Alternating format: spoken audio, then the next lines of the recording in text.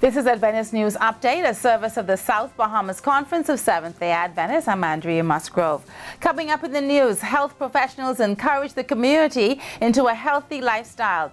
Pathfinders take part in Remembrance Day services, and a pastor explores a new type of church planting in Africa. These stories and more on this week's Adventist News Update.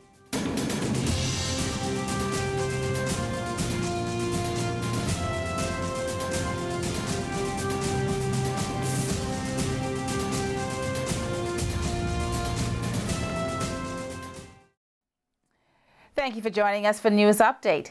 The Adventist Health Professionals Association of the South Bahamas Conference of Seventh-day Adventists and the Better Living Center held the annual Health Expo recently at the Mall at Marathon. Laverne has more on this event. It was a time of instruction, prizes, and surprises. Persons gathered around the Health Expo just to get a peek at what was going on, but were captivated by the samplings of delicious vegetarian dishes, the blood pressure screenings, detoxification demos, and the instruction on the principles of healthy living. Pastor Paul Scavala, president of the South Bahamas Conference of Seventh-day Adventists, was on hand for the event and spoke of the benefits of practicing the principles presented. Practicing these principles might not stop you from dying, because we are promised that because of the sinful condition in which we live, we all have to face death. But it's like wearing a seatbelt in a car. The chances of you living healthier and happier are increased. The Health Expo at the Mall at Marathon is an annual event held by the South Bahamas Conference, and this year the theme encouraged citizens of the Bahamas to get moving into a healthier, happier lifestyle. I'm Laverne Stirrup reporting for Adventist Television.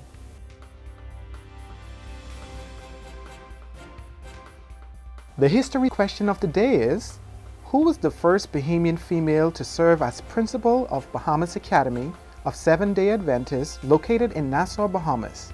Is it A, Mrs. Lynn Smith, B, Dr. Ruth White, or C, Dr. Cheryl Rowe?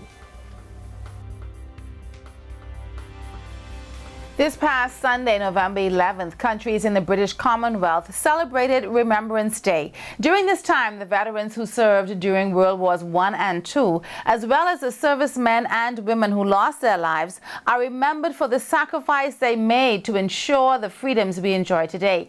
This national event was celebrated with a church service at the Christ Church Cathedral, followed by the traditional wreath-laying ceremony at the cenotaph in the Garden of Remembrance in downtown Nassau.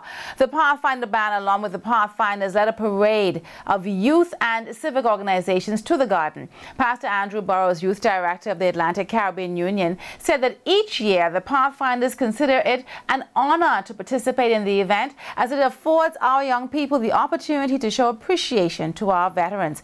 Percy Strawn, a veteran of World War II, president of the Bahamas chapter of the British Legion, and a member of the Hillview Seventh-day Adventist Church, laid the wreath on behalf of its members. Pathfinders Tyler Ramming and Janique Ellis, also from the Hillview Church, laid the wreath on behalf of the Pathfinder organization. According to the Tribune, there are 49 veterans from the World War II that are registered with the Bahamas chapter, and similar services were also held in the Atlantic Caribbean Union's region in the Cayman Islands and the Turks and Caicos Islands on November 11th. A number of businesses were introduced to the Seventh-day Adventist community last Sunday at the annual Community Services Sale and Business Expo that was held on the grounds of the Global Mission Center of Influence on Wolf Road. Among the products on display were goods and services that informed those in attendance about natural alternatives to enhance one's personal appearance, property management and acquisition, and a variety of health services. In addition, several churches also provided an assortment of scrumptious food items. The day was enjoyed by all, and the event was carried live on Word SBC 88.3 FM. A few weeks ago, we told you about the newest Pathfinder Club that was established at the Garventines Primary School. Well, this week, the Garventines Eagles held their induction service. Alicia has more on this. On Thursday, November 15th, the Pathfinder induction service was held at the Ministry of Education School, Galvantines Primary. The audience sat with marked anticipation as the ceremony began with the Pathfinders and adventurers marching in to the bold beats of the drumline, which consisted of 2 inductees, Jay Johnson and Leonardo Thompson, followed by the color guard. Under the directorship of Mr. Sean Ray Jennings, the Galvantines Eagles Pathfinder Club was formed on October 1st, 2012. It operates as an after-school club with 31 members, all boys from grades 4 through 6. Galvantines, which boasts an enrollment of 948 students, is located in the southwestern district of Nassau. Its principal, Mrs. Hart, stated that she was delighted to have a branch of the Pathfinder Club at the school and thanked the South Bahamas Conference for allowing this historic occasion. Pastor Paul Scavala, president of the South Bahamas Conference of Seventh-day Adventists, engaged the attention and minds of the audience as he delivered his charge to the inductees. He told them to remember the acronym PATH: potential, ability, truth, and helpfulness. First and foremost, he said that they must ensure that their passion and abilities be in line with God. Parents, faculty, administrators, and counselors beamed with pride and joy as they watched the eager Pathfinders perform fancy drills and recited the Pathfinder Pledge and Law. Director Jennings is assisted by Berthlyn Bullins, a 6th grade 7th-day Adventist teacher at Galvantines. Zelda Hanna, also Adventist and acting senior mistress, along with counselors Alicia Ferguson, Amelia Cooper, Angel Dixon, and John Lewis Jr. We say congratulations to the Galvantines Eagles Pathfinder Club for a job well done. I'm Alicia Ferguson reporting for Adventist Television.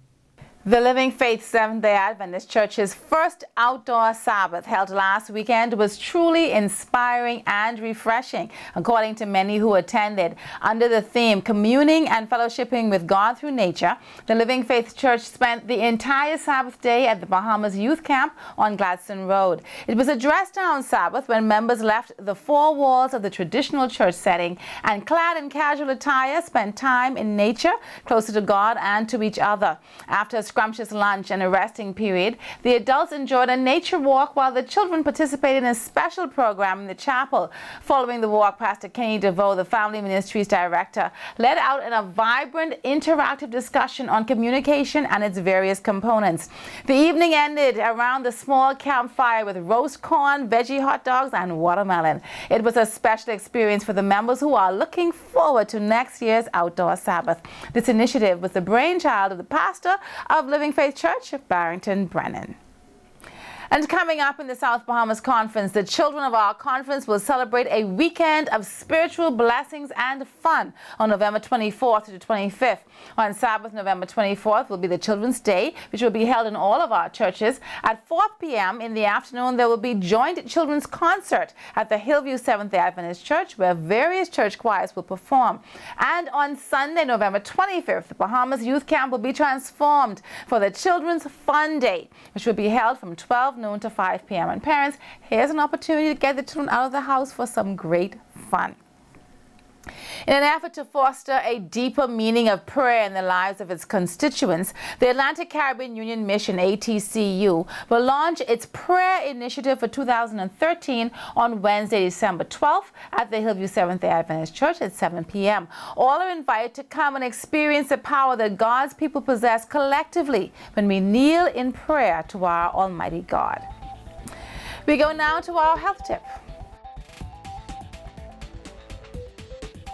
Have you ever had a food checkup? If you haven't, it's about time you did. What kinds of foods do you have in your cupboard, refrigerator, or your shopping cart? Are they stocked with fruits, vegetables, nuts, and whole grain items? Or are they loaded with processed and refined packages that we call food, like potato chips, white bread, sugar loops, and pops? Do you have real fruit and juice? Or do you have colorful fruit-like gels, drinks, and sodas? read labels.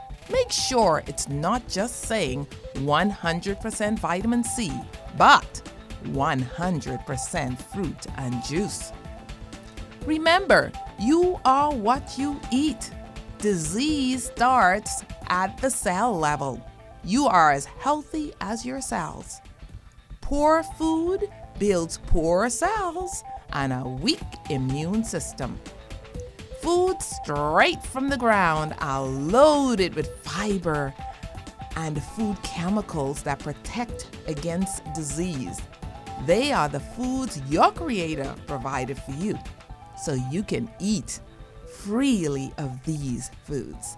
This is Ida Mae Hanna with your health tip from the South Bahamas Conference of Seventh-day Adventists. For Adventist World News, we go to Record in Focus Christian Magazine. A pastor in Africa says it would be wrong to preach to a hungry congregation. So he's come up with a simple solution, the One Seed Project. So far, Pastor Ezekiel Muko has given 10,000 pumpkin seeds to members of his congregation. According to NTV Kenya, pumpkins are the perfect crop for food security. They grow easily and quickly and produce food for the family, as well as income at the local markets. This week's history question was, who was the first Bahamian female to serve as principal of Bahamas Academy of Seventh-day Adventists located in Nassau, Bahamas? The correct answer is B, Dr. Ruth White.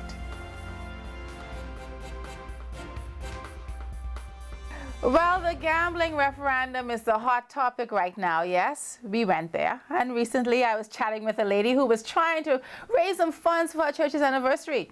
She lamented that the collections were not going well and she really didn't want to go to the number house. We laughed as I reminded her that she has small faith, but she serves a big God who owns everything, and with him, everybody wins. Psalm 24:1 says, "The earth is the Lord's and everything that's in it." Just trust God to provide. It's no gamble, but a guarantee. Well, thank you for tuning in to this week's news update. It's been our pleasure bringing it to you. On behalf of the production team of the South Bahamas Conference, we say have a blessed Sabbath and a spirit-filled week. I'm Andrea Musgrove for Adventist Broadcasting Network.